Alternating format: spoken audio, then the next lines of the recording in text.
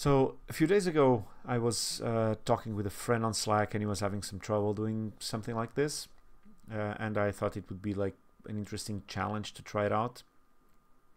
He ended up doing it by himself, most of it, and he shared part of it with me, and then I adapted it to my setup because it actually took me some time to understand how to do a few things here. So I'm just gonna share this with you, and maybe it can help you if you need to do something like this. So basically the first part is pretty simple, right? So I just created a group of spheres. I created a bigger sphere, created a volume from polygons, VDF from polygons from that sphere, and then created, like, scattered some points, and with the copy to points created like this kind of sphere point cloud thing. So then one thing that I knew straight away was that I would need to have an attribute per sphere, because I wanted to use the pressure constraints in Vellum, and I wanted each sphere to inflate and deflate. So I would need an attribute on each sphere that would just do that. So the connectivity node definitely helps you with that, because it creates a piece attribute per sphere or per object. Well, it creates also a different value on that piece attribute. So you can see here on the geometry spreadsheet what it's doing. So you can see that there's a few points, like in this case 161 points, that have the value 0, and then the next ones have value 1, and so on. So we have 20 spheres here.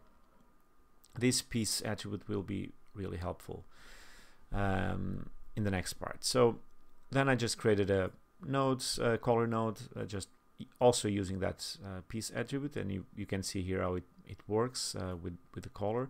Just gets a random color per sphere using the attribute. And then I just created a Vellum cloth, which is the settings I have here are default basically, and then I created a pressure constraints node where I just turned on the output group, because I know that I want to change the rest length of this constraint node. So I want all these attributes, or at least this attribute, inside of this pressure group, so I can change it instead of changing rest length for all of them at the same time, right? And and then I created just a Vellum solver, and if I go in and just turn off this, I have a pop attract and a pop drag. So I just attract the spheres to the center, and the drag just calms down the simulation a bit, because it was starting to spin and all that. So the way we can change the constraint attributes on per frame is using this Vellum constraint properties. So there's way more, like there's loads of ways to do this, honestly, but this is the way that Vellum gives us, try to simplify that process. So with this node, you actually have access to all the constraint attributes, and here you can filter by what group do you want to change these attributes on. And I want the pressure group. That's why it's important to come here and turn on this output group. So I just change those attributes on this node. So so then I could just come here and change the rest length. So if I play this, so I just turn off the VEX. Excuse me. So I just change this. See, the pressure just changes. So, but I don't want to keyframe anything, and I also want this to happen per sphere, like a different pressure on each sphere, or a different rest scale on each sphere. The way I found out that would be easier to do was using an expression, and this is the part that actually my friend had already done similar to this. I just adapted it. So let's just go back first, so I need to create an attribute on each sphere that has a value of pressure and that oscillates between inside that value, so between two values, right? So I want the pressure to be 1 at some point and to be 20 and at some point, you know, per sphere. So I just created a point wrangle here, and I will try to explain what this does. But if I turn it on, because I created a visualizer here for the random pressure, to create this you can just press the plus and then choose what type of visualizer you want, like in my case is color, and then you give it a name, and you say what attribute do you want to visualize, and then it creates a visualizer for that attribute. So which is here, I'm gonna delete it. So if I play this, you can see that this code is actually generating a different attribute, a different value per sphere that is oscillating between 1 and 20, like I have here.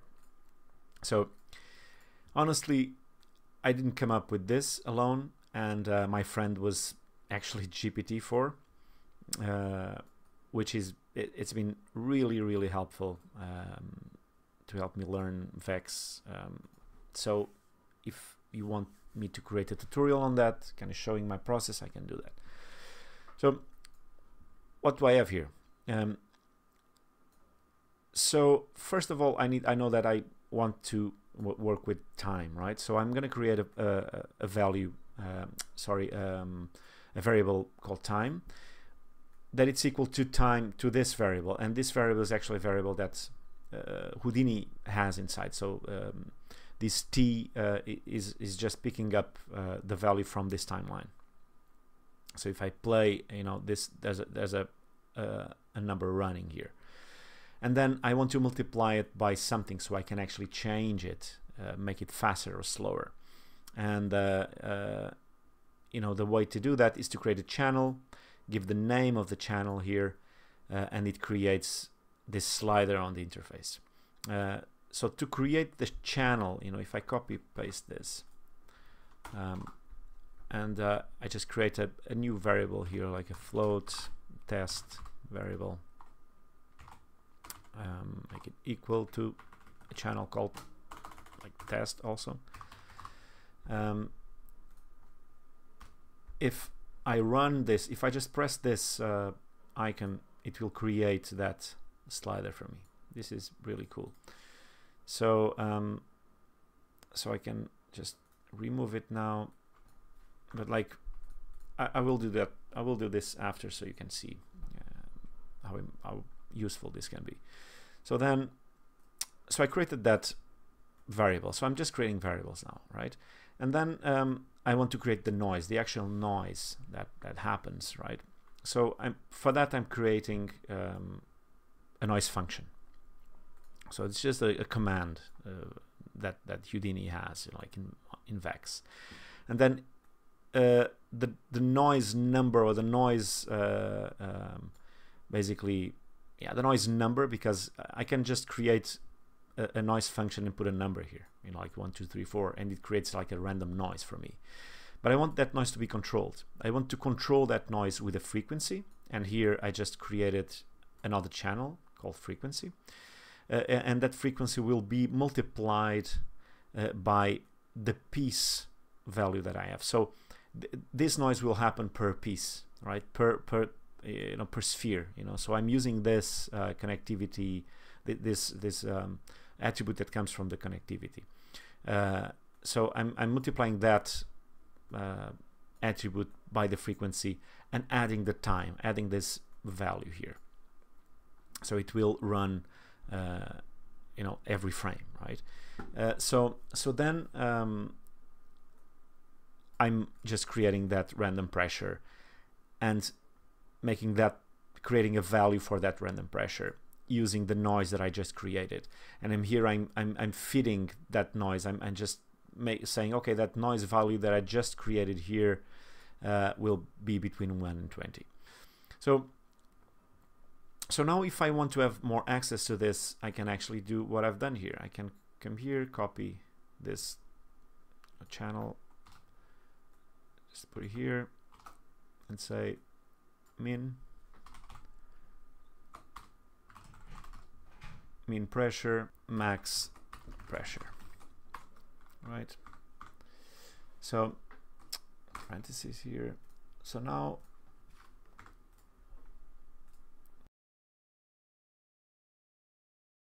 and okay, that's perfect. So now if I press this icon, you know, I create those values, and it's way easier to change, right? So you can put 1 here and 20 here. So